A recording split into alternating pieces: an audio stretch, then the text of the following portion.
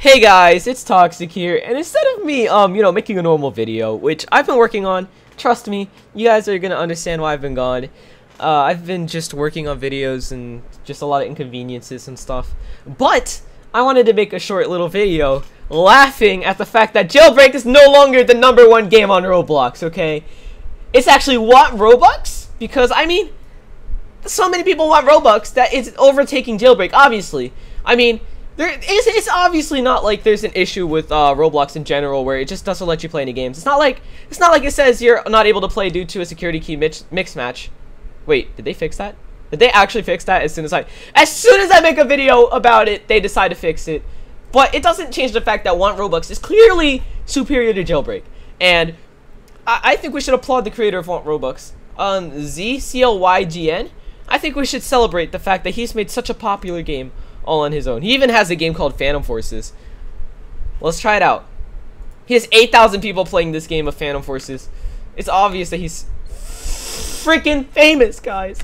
He's the greatest creator ever. He has 2 games on the front page. He has Phantom Forces, which is back here somewhere. I'm too lazy to find it, but he has Phantom Forces back here somewhere because it has 800 something people, which actually isn't even Phantom Forces. It's actually an obby that's just a scam. And then he also has Want Robux, which is also a scam. So he has 2 scam games that are taking over Roblox. What a well done.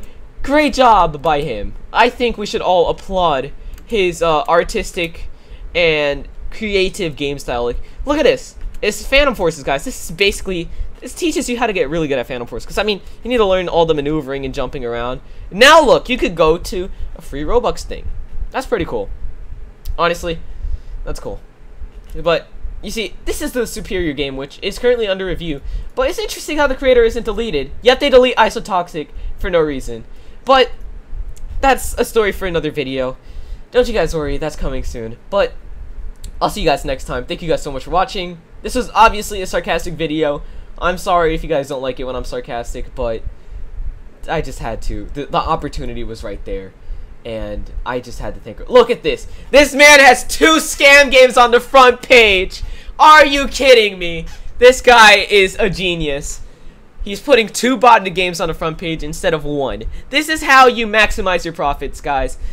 All right, wait. Okay, I'm sorry. I can't be sarcastic like this anymore. It's really bothering me, and I'm sure it's bothering all of you. Anyway, yeah, thank you guys so much for watching. I'm sorry if you guys don't like the sarcastic tone in this video, but I felt like I just had to because the joke was already set up and everything. But thank you guys so much for watching. Like I said, more videos coming soon. Goodbye.